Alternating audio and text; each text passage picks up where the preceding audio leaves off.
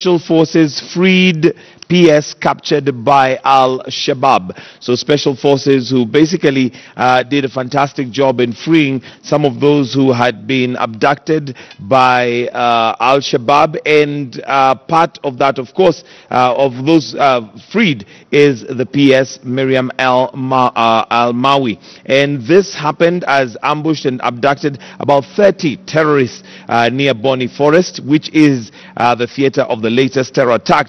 But joint security forces were mobilized. They tracked down the gang.